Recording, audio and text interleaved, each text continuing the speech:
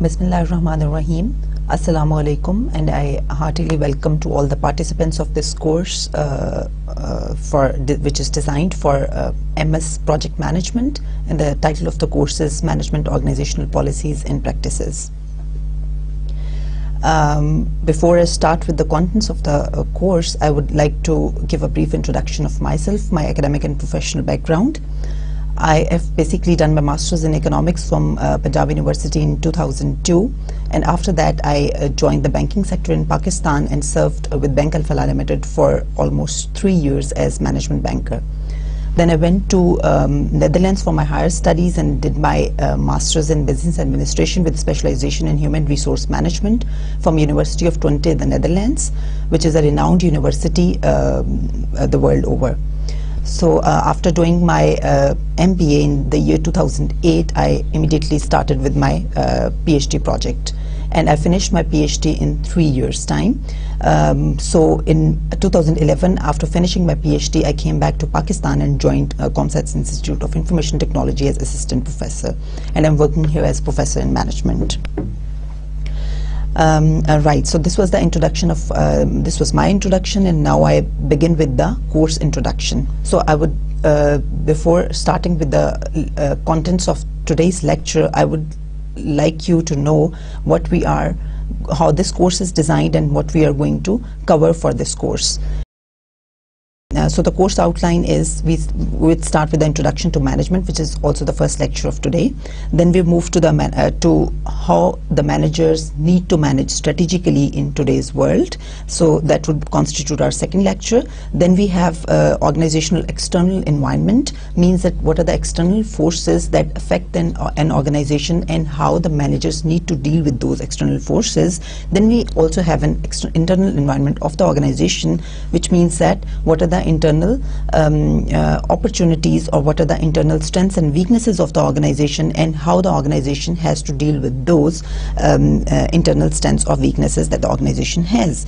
Then our next topic for this course would be corporate, global and firm level strategies. So the strategies at the corporate level, strategies at the global level, and the strategies at the firm level, they differ. Business units have different strategies, and the corporate strategies are different. There is a corporate parent and there is a business unit level. So we'd see that how the strategies of the firms differ as per the levels of the firms. And then we the next topic of in the course would be implementing strategies, that is and the issues that are faced by the management in implementing the different strategies that are developed by the organization, how the management can cater to the different issues that may arise. Then we'll talk about organizational structure. Different organizations can come up with different structures. For example, structure can be very much flat, or it can be bottom up, or it can be top down. So there are a number of different organizational structures. We'll be seeing that how the different organizational structures lead to different management issues, and how the different management styles need to be different as per the organizational structures, and how the organizational strategy need to match the organizational structure to come up with optimum results. Then we have the ethics and social responsibility. What is the social responsibility of the managers? What are the ethical standards that need to be set in the organization? How the ethics of the managers themselves affect the decision making, and things like that. And then we have planning, how the managers can plan, how they need to plan, how planning affects management. Okay, then we have the decision making, organizational decision making, managerial decision making, whether it needs to be, the managers need to decide individually, or whether it needs to be a participative decision making. So we'll talk about the decision making in this during this lecture. Then the next lecture would be managing information. Information management is highly important because there are lots of changes that are taking place in this today's corporate world, and managers need to have sound information systems where they can get information from the external environment, and they can assimilate and use that information for their company in order to produce the strategies that are aligned with the challenges of the external environment. Then we have the control. Of course, all the managerial policies, the objectives that an organization formulate, they are they may not prove to be that effective if there are not enough control mechanisms in the organization. So we'll be dealing with different evaluation strategies, different feedback options, and different other controlling possibilities that the management may use to for the effective results, for the better results, for achievement of organizational objectives, and for the evaluation. Then we have the global management. Next, we'll be dealing with the innovation management. The innovations, why innovations are important, how managers can make their organizations more innovative, and stuff like that. Then the next topic would be the change management. Of course, as we discussed earlier, as I told you earlier a little bit, that changes are the hallmark of today's organizations. There are lots of changes taking place. The world is really adapting, and the world is becoming global village. So how the changes can be managed well, what are the different challenges that the managers can face, well, what are the different resistances that the managers can face. We'll be talking more about change management in this lecture. Then we have the designing adaptive organizations. Why the organizations need to be adaptive, we'll discuss in this section. Then we have the managing diversity. With the changes in the population mix, there is the diversity management is a big challenge for today's managers. So the managers may have to face the lawsuits, they may have to go to courts if they are not giving equal employment opportunities, for example, to the diverse workforce, if they are not maintaining a fair portion of diverse workforce in their hiring and their selection procedures. If they are not following the diversity policies, they may have to suffer huge financial losses as well as the reputational risks. So we'll be discussing in detail about the different diversity management issues, diversity management practices in this section. Then our next section would cater to the managing teams. Of course, the work designs, the work systems are changing with the changing nature of the organizations. Now more and more work is revolving around teams. So the concept of teamwork is increasing compared to the concept of individual style of working, which used to be in the traditional classical organizations. Then we have then in the next section we'll be seeing the determining human resource needs. There could be different human resource needs, such as finding and developing qualified employees, their performance appraisal, management, and retention. So these are very detailed topics. We'll be discussing them in individual lectures, and then our next lecture would be on managing service and manufacturing operations. So it will be more related to the process management as well, and as well as to the a little bit we'll be talking about the product management, about the process management, and about the manufacturing concerns and about the service concerns, how they are managed. Then we'll be seeing that why motivation is important. Motivation is a very interesting topic, as well as it has gained huge attention not only from the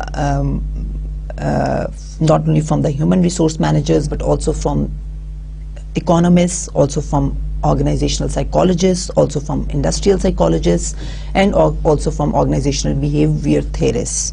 So it has attracted a huge amount of attention from all these different circles and all these different academicians, because it has huge implications for the practitioners, the motivation of employees, motivation of employer, whose motivation.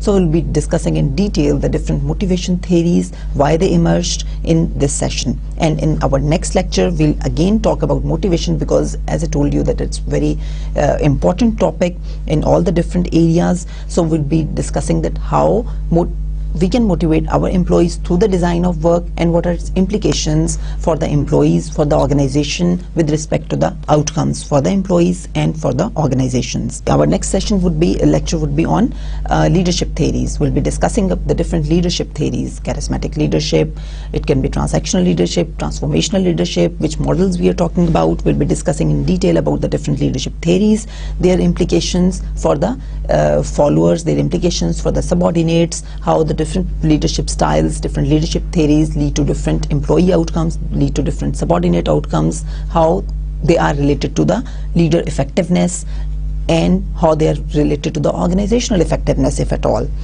Then our next session would be managing communication. Communication management, of course, it's really important, and the importance of communication is increasingly recognized. Earlier there was concept of one-way communication, top-down communication. All the decisions, they were communicated from the top management, from the middle management to the shop floor workers, to the lower level employees. But now things are changing because of the changing nature of challenges that the organizations are facing.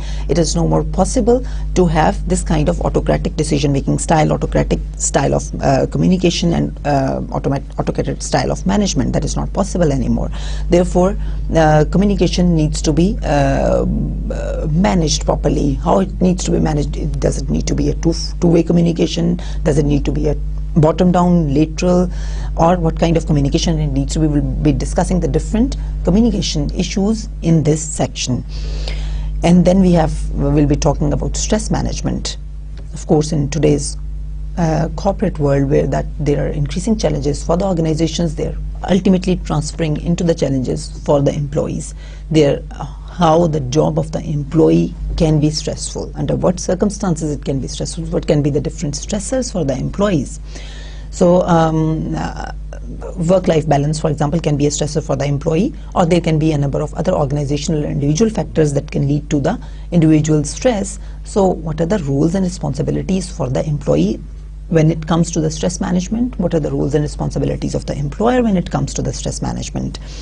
We'll be discussing all such issues in this session.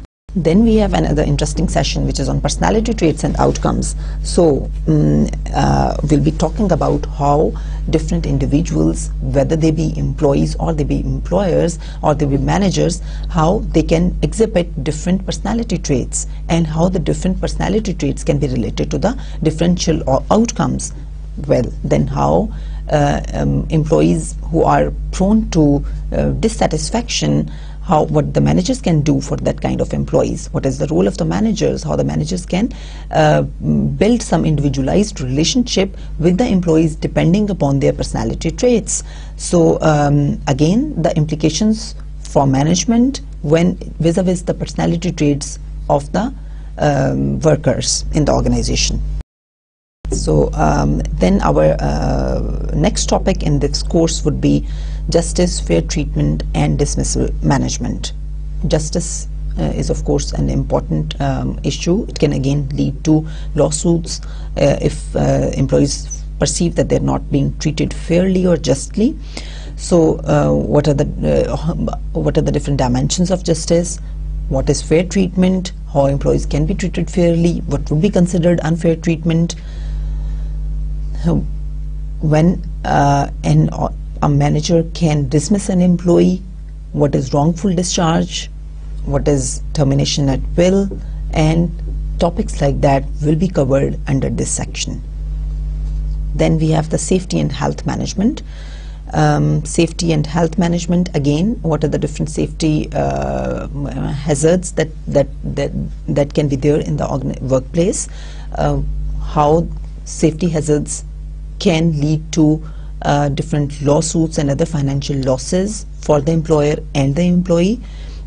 What can be the different health challenges that the employees may have or that the organization may face from the employees. So all these issues, what are the roles and what are the responsibilities of the two parties when it comes to the safety and health of the employees.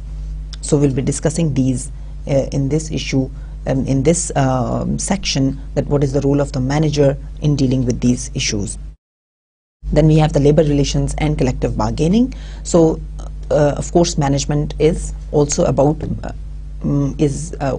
managing the labor. It's where labor, of course, the employees, they are one of the very critical pillar of the organization. They are very critical stakeholder in the organization. So relationship management with the labor and the different collective bargaining principles, different collective bargaining agreements, what can be bargained, what cannot be bargained, what may be bargained, all these kind of issues, the issues of strikes, the issues of other important nature that are relating to the industrial relations, they would be dealt with in this section. Okay, so this is the outline that we are going to discuss for the for this course, and there might be a little up and down in this outline. Maybe it is not followed in the order it has been shown here 100%, but most of it would be followed in the order it has been shown here.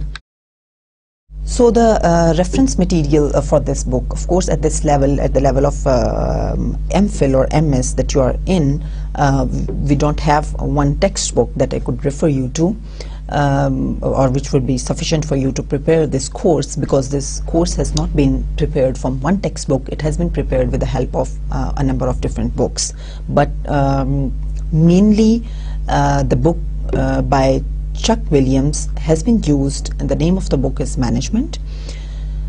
Other than that, as I told you, there are a number of other reference books that have been used which are on organizational management and which are on strategy. Some of the topics have been taken from books on human resource management. They have also been utilized for the purpose of preparation of these lectures and this course. So you could refer to all those different books. The contents most of the contents would be overlapping in most of the books on organizational management, most of the books on human resource strategy, but mainly the books from management have been followed, right? So the contents would be same if for most of the books. If you read most of the books, you'll find similar contents. Okay, and then we have the of course the online search. For some of the information we have also collected by online search through Wikipedia, through Google, or through other online sources from some journals or from some other good articles in the reputed journals. Some of the information has also been taken from there. Okay, and one more thing that I would like to tell you before starting with today's lecture is how you are going to get marks. What is the division of marks? Okay, first, as you know, at this level, at the MPhil level, you don't have any sessionals. You will be having one midterm examination and one final examination. Before your midterm examination, you'll be having one quiz, and after your midterm examination, we'll be having another quiz or assignment. And now the weightage of these different assignments, quizzes, and marks for your midterm examination, you have 25% marks.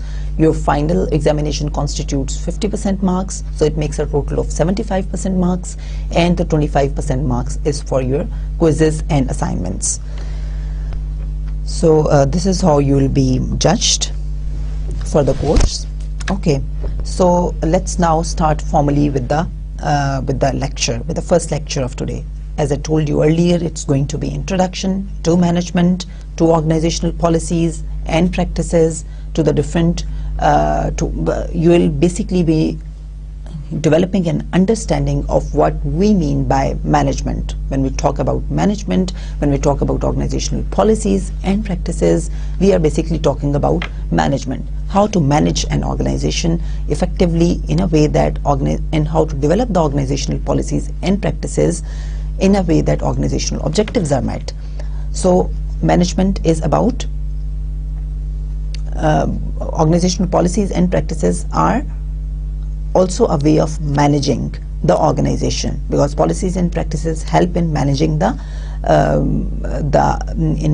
goals of the organization. So very precisely what you can expect in today's lecture, or what you need to learn after today's lecture is finished, what we expect from you to learn is you should be able to describe what management is.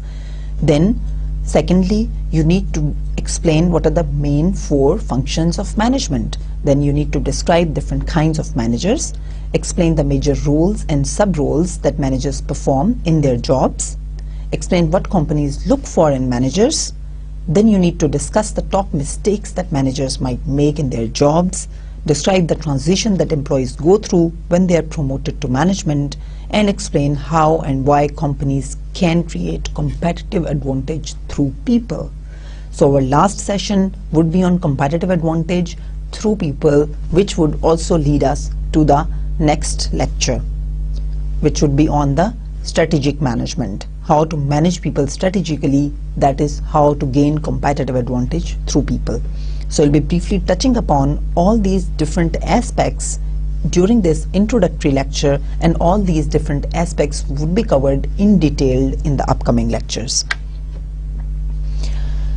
Okay, if I open the case with giving an example from AT&T, which is the largest telecommunication company in the world, it might be interesting for you to know that they spend around $350 million every 3 years on management consultancy. So they give fee to management consultants for providing them the services on how to manage their organization, how to manage their people effectively. They take that kind of services from the consultants, from the management consultants, and pay them around $350 million every 3 years, which is a very huge amount. Why is that? That is because of the increasingly acknowledged importance of effective management within the organization. So many of the studies, many of the researchers report that the organizations that use effective management practices, they have around 10 to 15% higher return on investment than the organizations that do not use effective management, or they do not employ effective management practices. Also, effective managers, they have been reported to be get better customer satisfaction. Why? Through the mediating role of employees. Effective managers are reported to be to draw positive satisfaction from their employees, from their workers, and that satisfaction of the workers, of the employees, then translates into happy customers. Happy employees, only happy employees can lead to happy customers, and employees would be happy when they are satisfied with the management styles. When the management is effective, employees would be happy. When employees would be happy, customers would be happy. So if the customer satisfaction is there, customer happiness is there, of course the company is going to prosper, customers are going to be more loyal, and the company is going to gain more and more sales and more profits and more returns. Okay, so these 2-3 examples were to give you an understanding of why understanding different management issues is important, because it is directly linked to different outcomes that are most critical to the organization. Okay, then what is management? Management is getting work done through others, not doing the work yourself. It is getting work done through others, through other people, managing other people, getting your tasks done through other people. Let me here give you an example of Pat Kerrigan. Pat Kerrigan, if you might be familiar with this name before, he's manager at General Motors car manufacturing part plants. Previously he was just an elementary school teacher, and now he is the manager at car parts manufacturing plant. So it would be interesting for you to know that he, in his own words, he says that he has never manufactured even one single part of the car himself, and neither he plans to do that, because he says that his job is not to do the work himself, but his job is to ensure that there is a conducive environment for his workers to produce the desired output in time and efficiently. So if we go to the previous slide, we see that one, management is getting work done through others, but that is not enough. It should be done efficiently and it should be done effectively. So efficiency entails minimum waste, effort and expense. So when we'll say that the work has been done efficiently, when it is done with minimum waste, when it is done with minimum amount of effort which is exerted on the work, and when it is done with minimum expense. So the costs are lower to do that work, to get that output. Waste is lowest to get that output, and effort is also low to get that output. So then that work is efficient. Then you say that you are doing it efficiently. And the other component is effectiveness. Effectiveness is accomplishing tasks that help fulfill organizational objectives. So here we to further highlight the importance of these two aspects of management, I have an example of Chrysler here. Chrysler is a very leading car company. You know, it's a top of the line car company in the world, and their immediate competitors are General Motors, Ford. They are their immediate competitors. They noticed around 2 decades or 3 decades back in 1990s that their profits were declining, their sales were declining, and their market share was declining, although they were giving their output very efficiently, which means that their costs were lower than the costs of their competitors.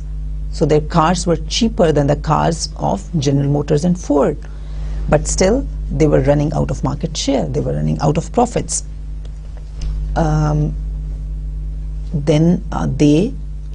The management of the company, the top management of the company, it changed the designs of the car. It brought new designs, new shapes of the car.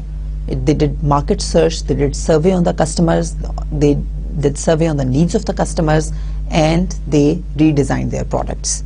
They brought in new cars in the market which sold like hotcakes, and they again captured huge market share and profitability returned. So this is an example to show that only the efficiency is not sufficient to stay you abreast in competition. You also need to be effective along with efficient, and the management is responsible to gain the output which is both efficient and which is both effective. Only efficient is not enough. So our next section is on management functions. Management functions, management can, these are classical management functions which you will find in any book of management. These 4 functions. First one is planning, the second is organizing, third is leading, and 4 is controlling. Let's see them one by one. Planning is determining organizational goals and means for achieving them, right? So you plan because you want to know what are the organizational goals and the means which are to achieve them.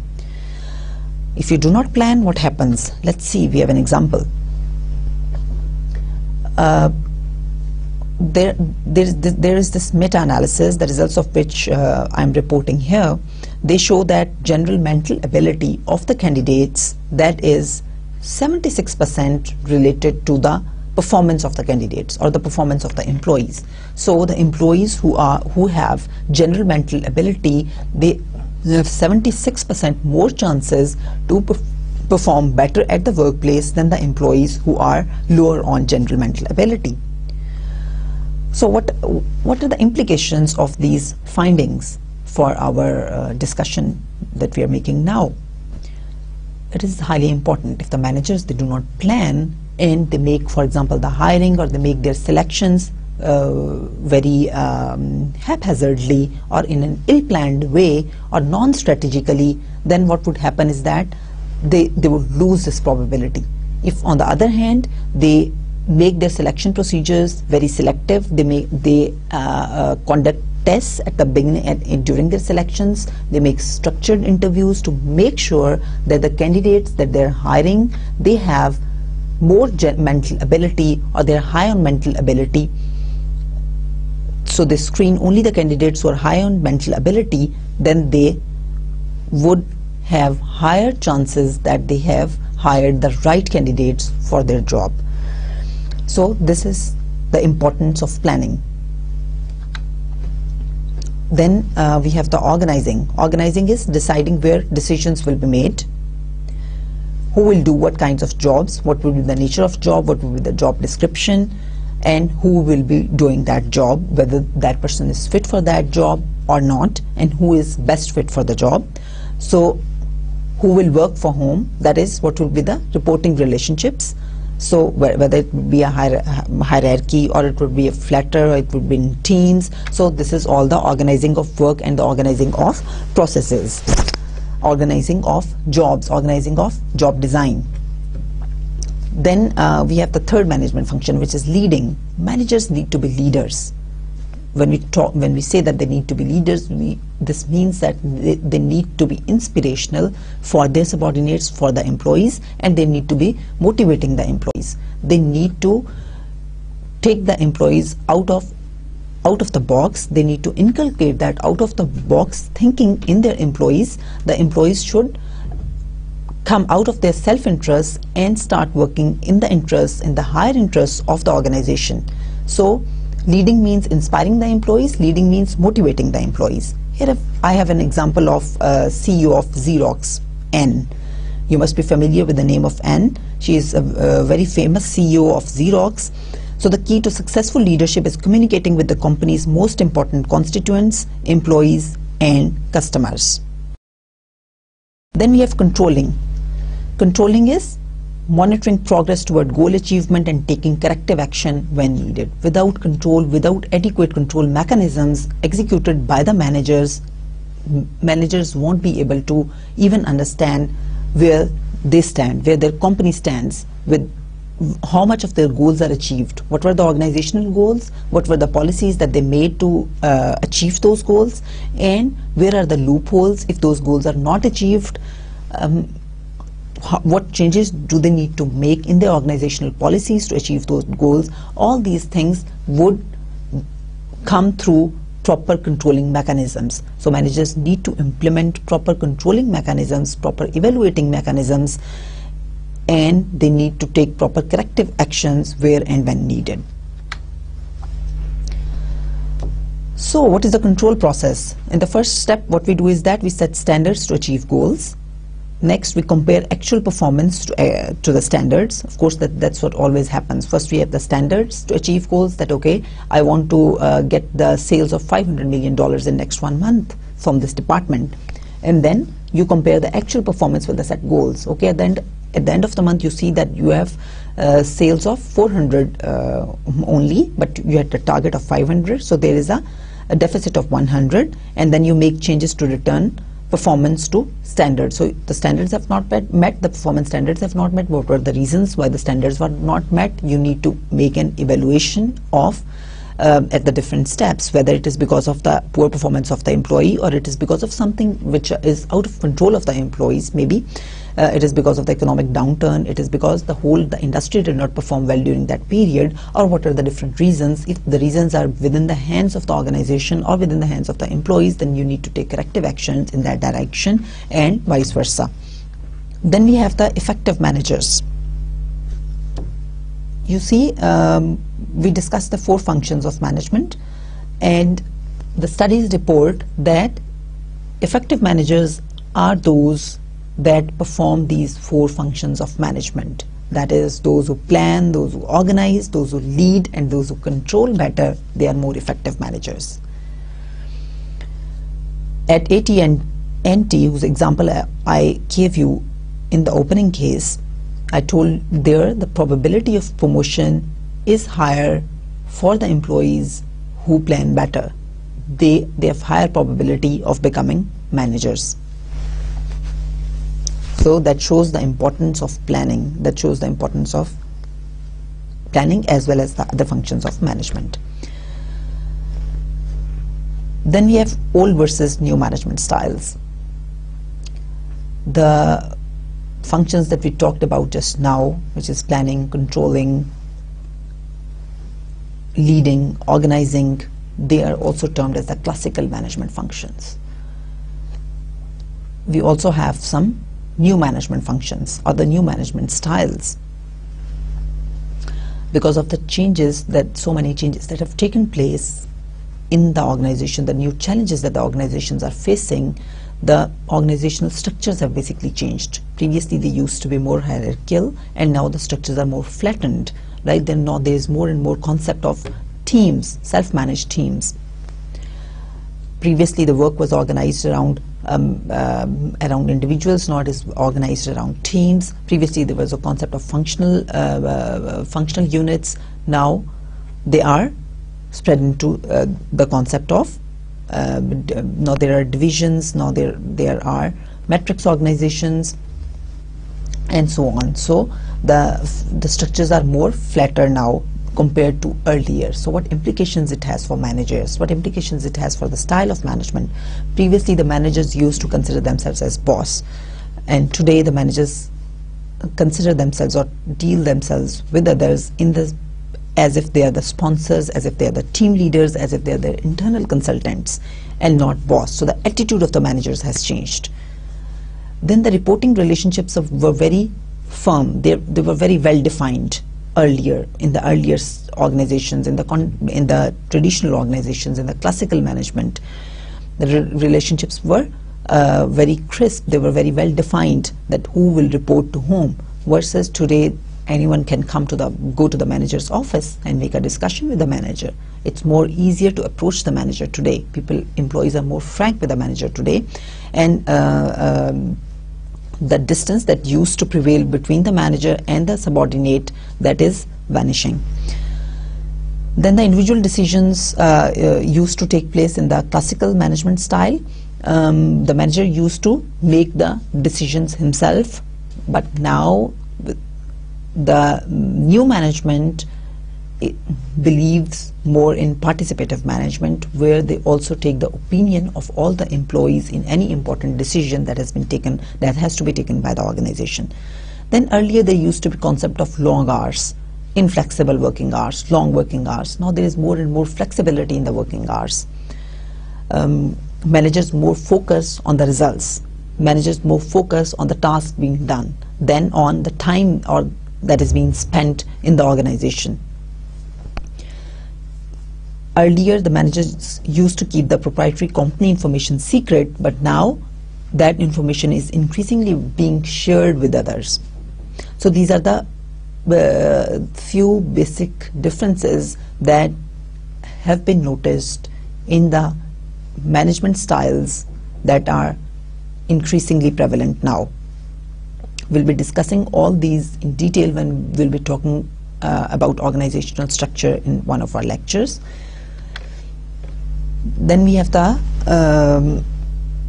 I just told you that okay, the management styles have changed. The new styles of management are different than they used to be earlier, but it does not mean that the classical management style or the classical management function has become obsolete.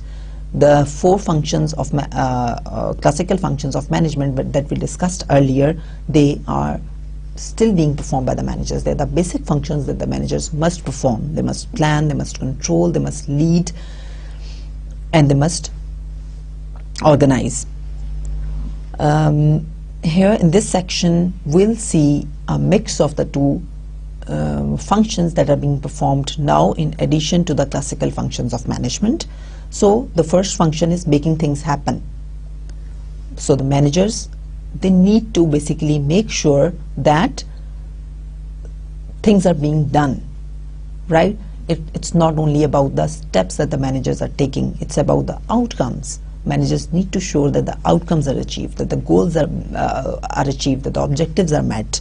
So they need to plan. As we discussed the planning earlier, it's the same classical old function of management. They need to do the decision making, they need to manage the information, and they need to control, right? So we have an example of William End, who is the CEO of Land's End. It's a successful catalog retailer. So William End introduced a number of different management techniques, the latest management techniques such as principal performance appraisals, which were based on peer reviews, then the production teams, training courses, effective communication, lost or undelivered orders were the result of that. All those different techniques that the CEO of Land's End introduced. Why? although the different techniques that he introduced, they are not bad. Production teams, they're not bad. Performance appraisals based on peer reviews are not bad. He introduced almost around 20 training courses, that is not bad either. And effective communication is also a desirable management practice. So all these management practices are desirable, but then do you know why it resulted in chaos for the organization? It resulted in lost orders from the customers, and it resulted in negative overall output by the organization or by the employees. The reason was he basically introduced all these changes too fast, which the employees could not absorb. As a result of the formation of teams, they had a number of meetings, and the employees reported that they did not get enough time to do the actual work. They were more busy doing meetings than doing the work actually. Right? So employees were actually more resistant to so many sudden changes and so many changes that had been implemented in the organization all at once. So the employees, they were working for the organization for a number of years in that smooth pace, but when all of a sudden they were introduced to these changes, they were more resistant to these changes, and they actually needed some time to get accustomed to those changes. So, but William End, the CEO of Land's End, he could not effectively introduce these management practices. So, the manager needs to know how he has to make things happen. Introduction of these management practices even could not work. Working effectively is important. Getting output is important. How you have to get that output. And then we have the meeting the competition.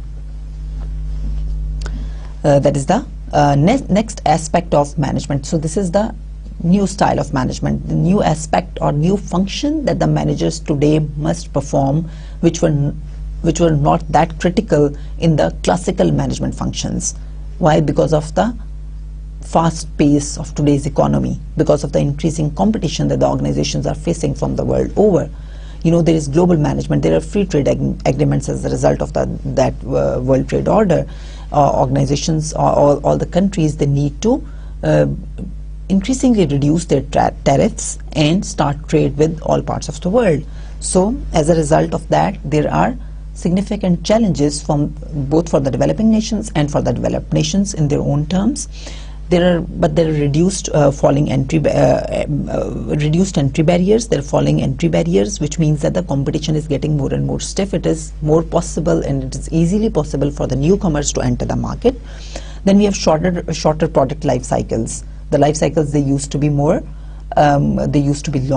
earlier than they are now. Now there are more and more innovations. As a result of that, there is more and more technological development, and as a result of that,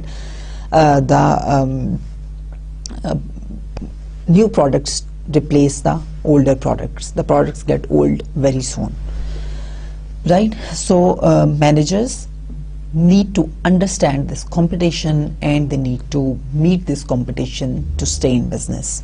Then we have the organizational strategy. They need to formulate their organizational strategy as per the challenges of the external environment. We'll be talking more about organizational strategy in our next lecture, so we don't talk much of it here. Then we have the innovation and change, how the managers need to innovate and how they need to manage the change that William End could not manage. How you need to manage that change. What are the challenges when you introduce some change in the organization? Managers need to understand this. Then designing adaptive organizations. What do we mean by adaptive organizations? Organizations that are learning, organizations that are flexible, organizations that adapt to the changes taking place in the external environment. So how you can develop those organizations, managers need to understand that. We have an example of IBM here. IBM was once market leader, right? And it had most of the share in its field, and it lost its share from 80% to 8% only in the 1980s because of the stiff competition that it faced from other competitors such as Compaq and Dell. So what does this entail for our discussion? It means that you need to be really adaptive, you need to be really responsive to the environment, to the market, in order to capture the market share, and in order to sustain that market share, in order to hold that market share. IBM, it was the market leader, but you see it drastically lost its market share from 80 to 8%, and its competitors gained that share. So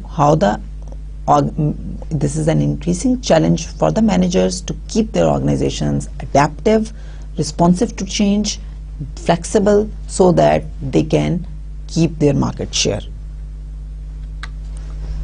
Then another management function that the managers, they must perform is organizing people, projects and processes. So management is largely about people, about managing diverse workforce, about managing teams, about managing human resource systems, about managing service and manufacturing operations. Here I have an example for you from Ford. When Ford purchased Jaguar, the management of Ford, they advised the new management of Jaguar to visit to meet the survivors or the remaining employees, because they had advised the Jaguar to initially lay off around 1/3 of the company employees and meet the survivors. So what the Jaguar's new management, when it met the survivors, they and asked them to make such efforts which can increase the customer loyalty and customer satisfaction, such as be more and more accommodating, more and more pleasing, more and more welcoming to the customers, so that the customer satisfaction can be enhanced.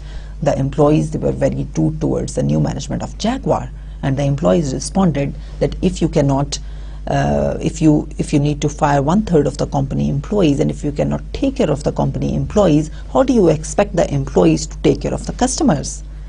So employee satisfaction is really important. Managing people appropriately is really important. The new management of Jaguar, on hearing this response from the employees, from the survivors, they were really shocked and they did not know what to say.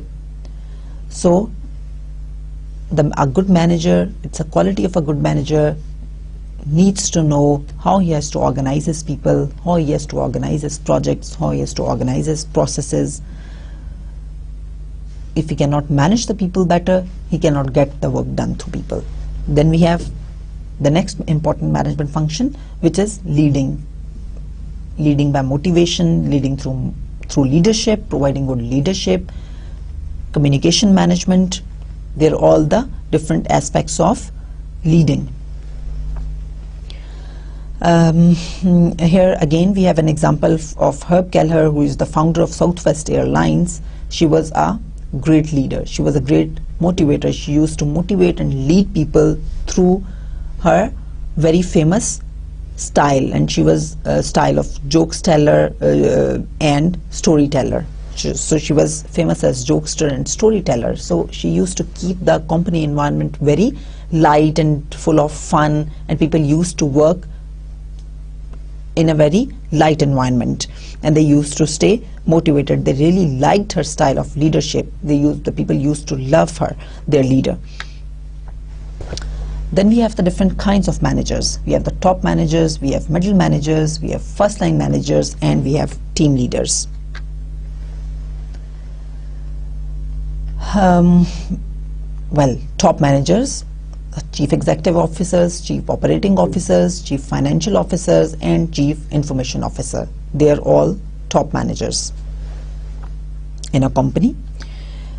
What are the different responsibilities of top managers? We see that we have the different cadres of the management, different levels of the managers, as I told you earlier, and we see that how these managers are responsible for performing different roles, for performing different jobs vis-a-vis their levels of management. So the higher management, they have different roles to perform, the lower managers have different roles to perform, and middle managers have different roles to perform. Here we see the responsibilities of top manager. First, So top manager in the first place is responsible for creating a context for change, which means that top manager is responsible for making a vision for the company and giving a mission for the company and communicating it to the lower level managers and to the employees of the company, that okay, this is the vision of the company, this is the mission of the company, this is the direction that the company is going to work in, this is the strategy we are going to follow at the highest level, at the top level. I have the example of CEO of General Motors at Kodak. Both those CEOs, they were fired because they could not give this kind of vision and this kind of mission to the company. Then we have the second responsibility of the top managers, that is developing commitment and ownership in employees.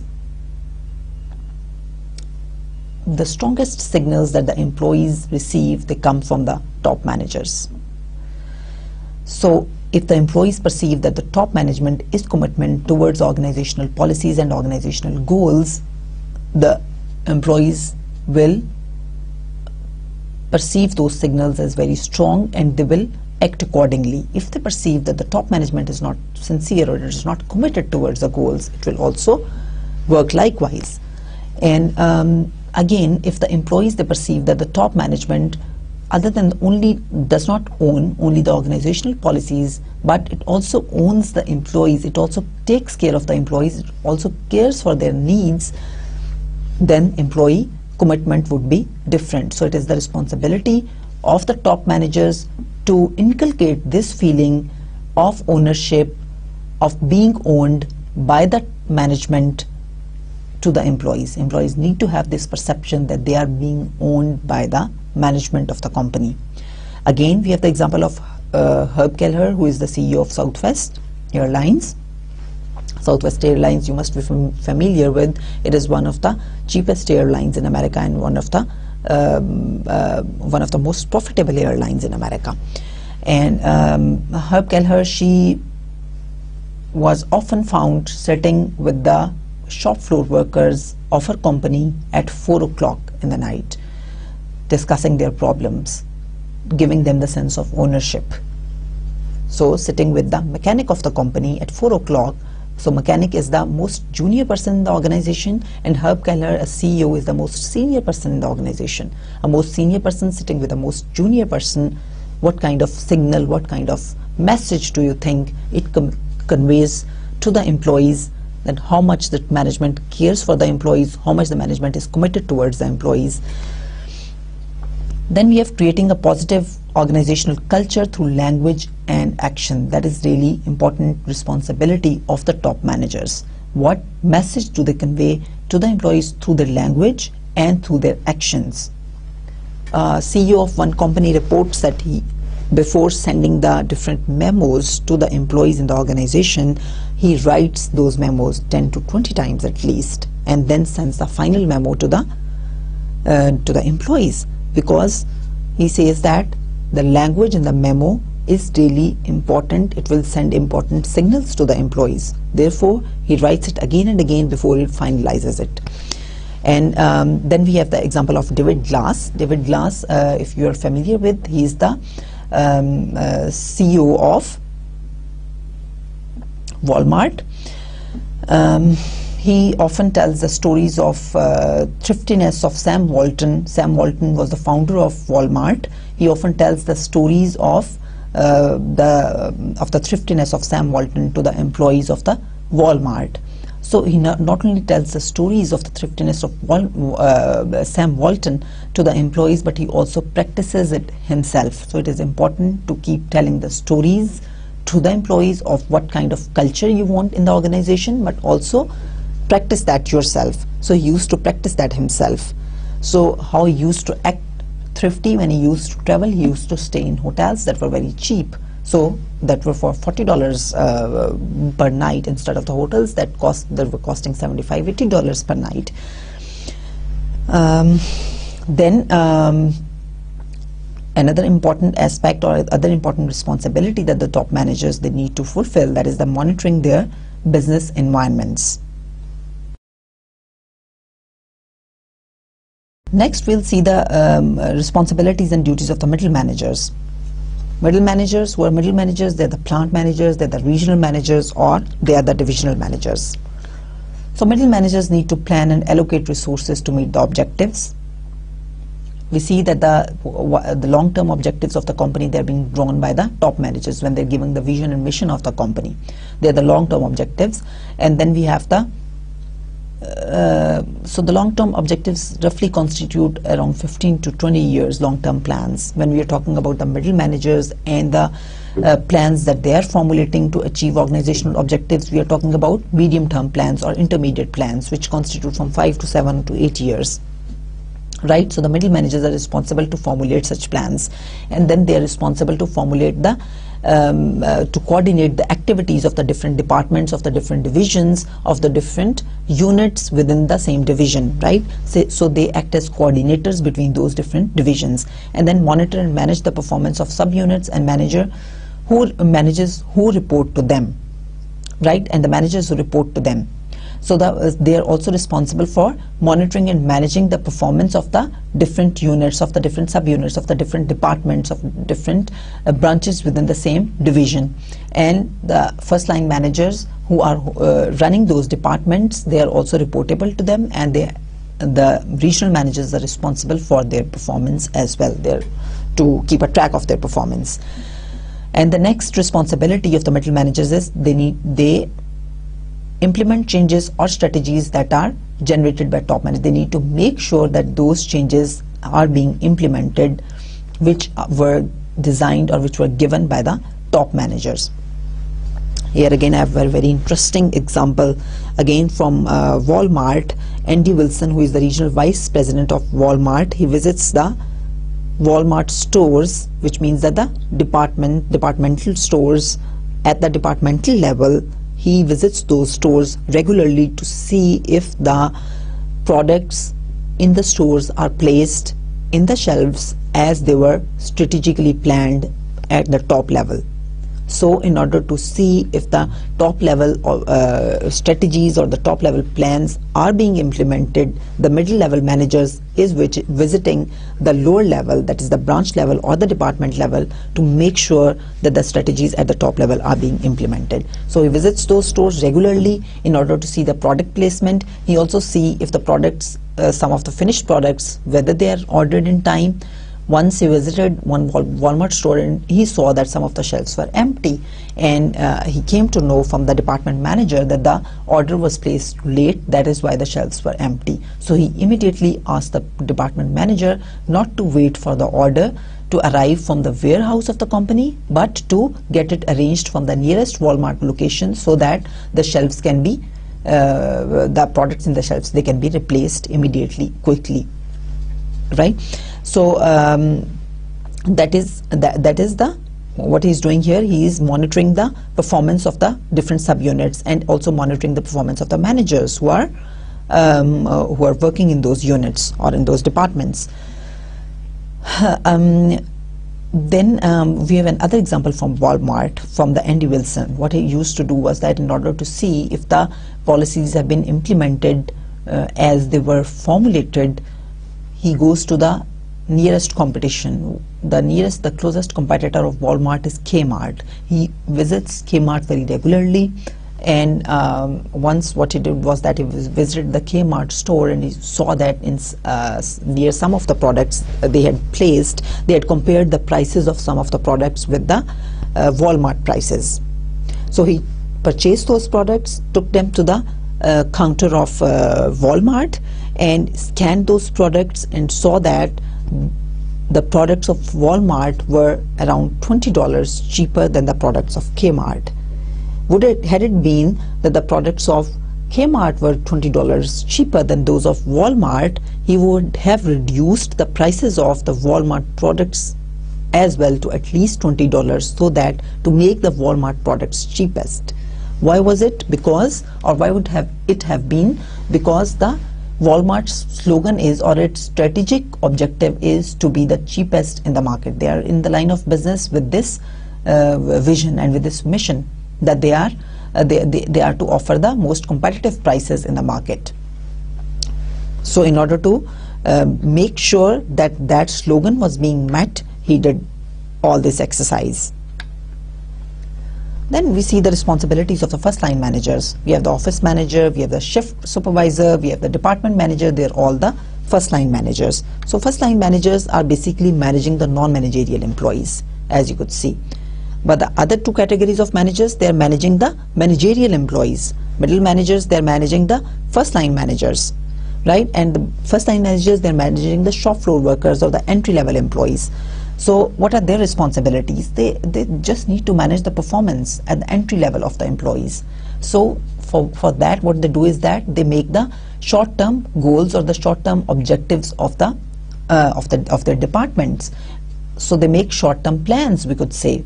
So short term plan can be up to 1 year long, right? So they, for example, they give sales target to their to a sales representative or their sales team, or they give the targets to their telemarketing representatives that they have to, for example, make this much phone calls in this much time. So they make they give the performance targets to their employees. They encourage them on how they can perform their tasks more effectively and how it can be more rewarding for the employees. So they teach entry level employees how they have to do their jobs effectively, and they have them designing and making their schedules and their operating plans. So the marketing managers, they can, for example, track the phone calls of the telemarketing representatives to see whether the telemarketing representative is delivering all the contents of the product or the service that their company is providing to the client in true spirit or as per strategically planned by the organization. Then we have the responsibilities of team leaders. Team leaders is the lowest level. So we need to differentiate between the responsibilities of the team leader and that of the first line manager. We see that first line manager is normally also responsible for the management of human resources, that is about their hiring and firing decisions, about their performance appraisals, about their compensation management, right, and about their retention, about their trainings and stuff like that. But on the other hand, the team leader is mainly responsible for facilitating the team, for facilitating the members of the team, to provide them the environment, to provide them the resources that they need to carry on with their tasks, right? So the responsibilities of the team leader are different from the responsibilities of the manager or the first line manager. So the team leader, it just is a facilitator of team performance. Team leader is not responsible for team performance, right? He is just a facilitator of team performance. Team members are responsible for team performance. Then the team leader needs to manage the external relations. If there are, for example, two teams working in an organization and their tasks are interdependent, that is, one team has to perform a certain task or it has to prepare a certain part in a product, and then it moves to the second team, and then only then the second team can do its part of the job. Then what happens here is that if it is possible that since the tasks are interdependent between the two teams, the conflict can arise between the two teams or between the members of the two teams. So here comes the role of the team leaders. The team leaders of team A, for example, and team leader of team B, they need to sit together and they need to resolve that conflict. And similarly, the conflict can also arise within the team, within the members of the team that are working. There can be certain conflict arising between them. So the team leader again is responsible for smooth working of the team and resolution of the conflict between the team members. There are different managerial roles that can be that we'll be seeing here. The first one is the interpersonal, which is and the second one is informational, and the third one is decisional. Let's see what are the different interpersonal roles that the managers perform. First, the manager acts as a figurehead. Managers perform ceremonial duties. For example, there is opening ceremony. An organization is opening a new department and there is an opening ceremony for that department. So the manager is performing that role of going to the opening ceremony, cutting the ribbon, and announcing the department open, right? And then we have the second role that is being performed by the manager is that of a leader. Managers, as we discussed earlier, they need to be good leaders, they need to motivate and encourage their workers to accomplish their objectives, to accomplish their tasks, right? And then the next role that is being performed by the managers is that of liaison. They deal with the people who are not only within their units, who are not only their subordinates or their followers, but also with the other units. They frequently need to deal with other departments, with the people from the other units. Then we have the informational roles that are being performed by the managers. The first one is the monitor. They need to scan the environment for information. They need to be constantly in touch with the external environment, with the changes taking place in the environment, and make note of those changes, getting information from the external environment, from their competitors, from their customers, from their suppliers, and so on. Then the second one, they need to be they perform the role of disseminator of the information that they get from the environment or from their it could be information from any source. They are the disseminators of that information to their department, to their subordinates, right, and to their company. So they also perform the role of spokesperson. They share information with others outside their departments or companies, such as for example, holding the AGMs, annual general meetings, with the shareholders. They're acting as the spokesperson. They are sharing the company's financial statements, for example, company's financial results, the company's progress, or announcement of, for example, bonuses. Then there are the decisional roles that are being performed by the managers. The first one is the entrepreneur. Of course, they need to adapt to the incremental changes that are taking place in the organization, in the external environment. They need to adapt to those incremental changes in order to keep pace with the external environment. Then they also play the role of disturbance handler. They respond to problems that demand immediate action. There can be a number of problems, there can be a number of disturbances that can arise in the organization. For example, a CEO of a company is changed, and it brings a lot of disturbance in the organization. How the manager needs to handle that, has to handle that. This is the role that is being played, decisional role that is being played by the manager. Then the manager also acts as resource allocators. Which department, for example, needs to get how much resources? Within the same department, which employee needs to get how much resources, depending upon the tasks of the employees, depending on the different job responsibilities of the employees. Different employees may need different resource allocations, and the manager does that. Then we have the negotiator. Managers negotiate schedules, projects, goals, outcomes, resources, and raises, right? So they enter into negotiations for when it comes to the performance appraisal of the employees, when it comes to the salary negotiations. They can enter into negotiations with the labor unions, they can enter into negotiations with their suppliers, with their creditors, with the bank. So there can be a number of parties with whom the manager can play this role. Then there are a few important skills that the companies look for in managers. The first one is the technical skills. The second is the conceptual skills. Then we have the human skills, and we have the motivation to change. Here we see that technical skills is the ability to apply the specialized procedures, techniques, and knowledge required to get the job done. So it means that technical skills are the skills that an employee or that a manager that he needs to have to get the job done. So skills related to the task, to the fulfillment of the task. Then we have the human skills, the ability to work well with other people, the ability to deal with other people. Conceptual skills, the ability to see the organization not in parts but as a whole, to see the organizational strategy as a whole, not at the lowest level, not at the level of the department, how the different parts they affect each other, how the different units affect each other, how the different teams affect each other, how they're integrated with each other, how the company is working in relation to its external environment. Then motivation to manage, an assessment of how enthusiastic employees are about managing work of others. We see that what companies look for. Companies, of course, do not look for the managers who have unidimensional skills or the manager who has one of these skills. They need a good blend of all these skills in a manager. So effective manager would be one who possesses some of all these skills.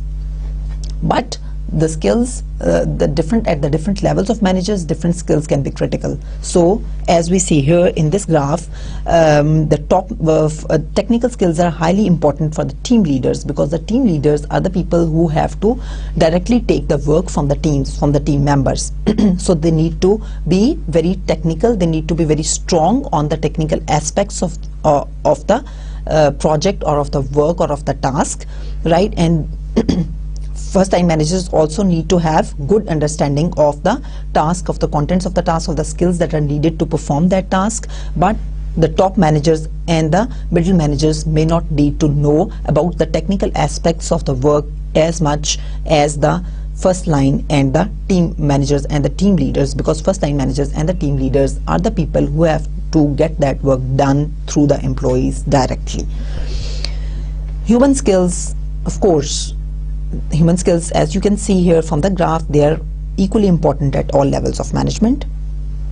Conceptual skills, they are important, more important for the top level managers, because they have to design the corporate strategy of the organization at the highest level. So they need to see the different parts of the organization in integration with each other and in integration to the external environment. So therefore they are most important for the top managers, they are a little lesser important for the middle managers, and they are least important for the team leaders. And then motivation to change again is most important for the top managers, because they have to take commitment from the employees, they have to send signals to the lower levels of the management. So it is most important for the top managers, and then for the middle managers, then for the first line managers, and least for the team leaders. Common mistakes that managers make.